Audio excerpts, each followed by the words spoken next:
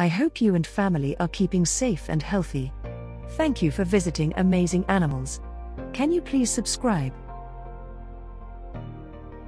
The sperm whale or cachalot is the largest of the toothed whales and the largest toothed predator. It is one of 3 extant species in the sperm whale family, along with the pygmy sperm whale and dwarf sperm whale. The sperm whale is a pelagic mammal with a worldwide range, and will migrate seasonally for feeding and breeding. Females and young males live together in groups, while mature males or bulls live solitary lives outside of the mating season. The females cooperate to protect and nurse their young. Females give birth every 4 to 20 years, and care for the calves for more than a decade.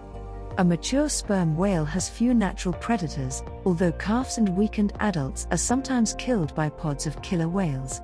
Mature males average 16 meters in length, with the head representing up to 1/3 of the animal's length.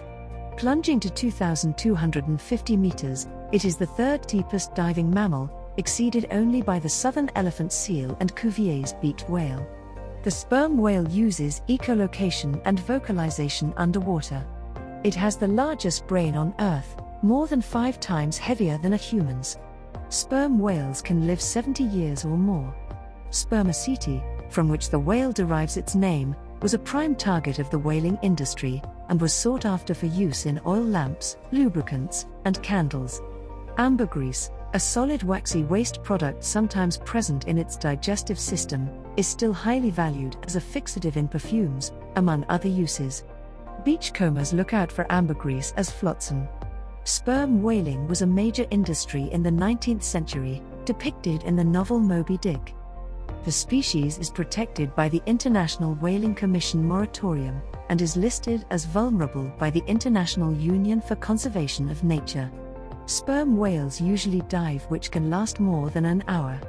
They feed on several species, notably the giant squid, but also the colossal squid, octopuses, and fish such as demersal rays, but their diet is mainly medium-sized squid. Some prey may be taken accidentally while eating other items. Most of what is known about deep-sea squid has been learned from specimens in captured sperm whale stomachs.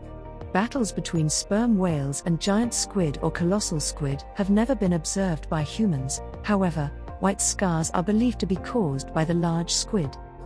Females become fertile at around 9 years of age. Gestation requires 14 to 16 months, producing a single calf.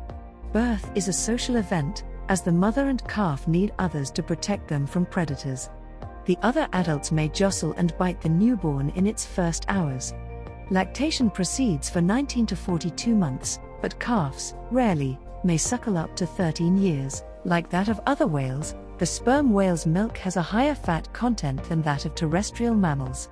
This gives it a consistency similar to cottage cheese, which prevents it from dissolving in the water before the calf can eat it.